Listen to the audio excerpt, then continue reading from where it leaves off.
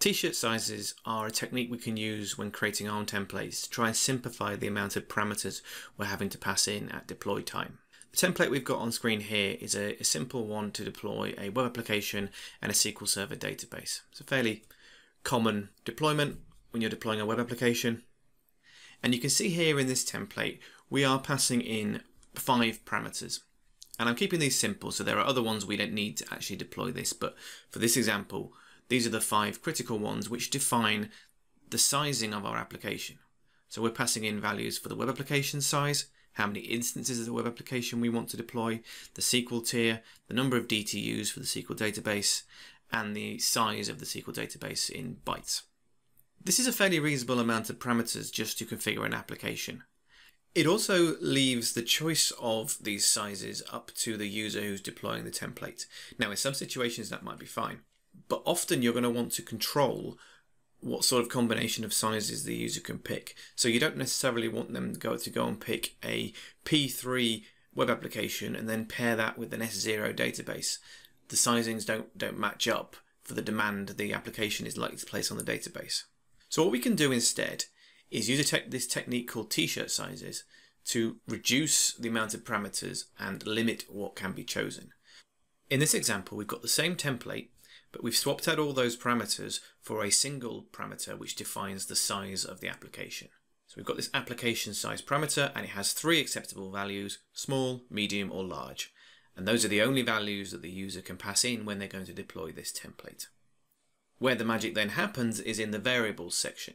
So the first thing you can see we've got in here is this app size variable. And this is concatenating the string app size with that application size parameter, which will then lead to a variable which has the content of app size small, app size medium, or app size large, depending on what's been passed in. And you can see those are the names of the variables underneath. Now these 3 variables are what are called complex objects within ARM templates, and they allow us to define resources that have sub-values. So we've got an app size small variable, and it has sub-values that define all the individual components that we need to be able to fill in the data for our web application and SQL database. So the size of the application, the number of web applications instances, the tier of the SQL Server, DTUs, and the size of the SQL Server database. And so that means when the user passes in small, medium, or large, effectively they are picking one of these variables. And that will define everything else that is in the rest of the script. This allows us to ensure that the user is only picking approved size combinations and that they have a very simple interface into the template.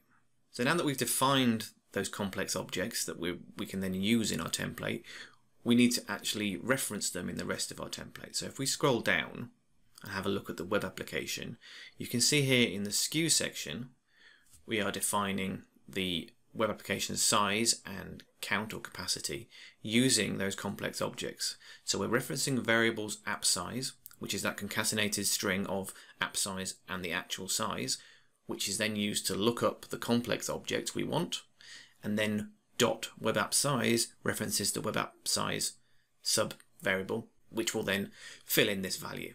So for name, if we pick the small one, we're going to get an S1. If we pick medium, we're going to get an S2. And if we pick large, we're going to get an S3. Similarly for capacity, if the parameter we passed in was small, we get 1 instance. Medium, again 1 instance. And large would be 3 instances. And we continue to use that syntax all the way through the template in the database section as well, where we pick the tier and the DTU and the size. The one slight downside to this method is that in tools like VS Code, where it's doing syntax validation, you can see here we've got a red underline because it's not validated that. Unfortunately, the VS Code syntax analyzer, for some reason, doesn't like this type of reference, but it does work just fine when you come to deploy it.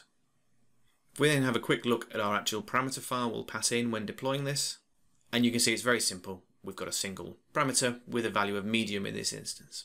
So our deployment became much simpler. And that's all there is to using t-shirt sizes within your ARM templates. Thanks for watching.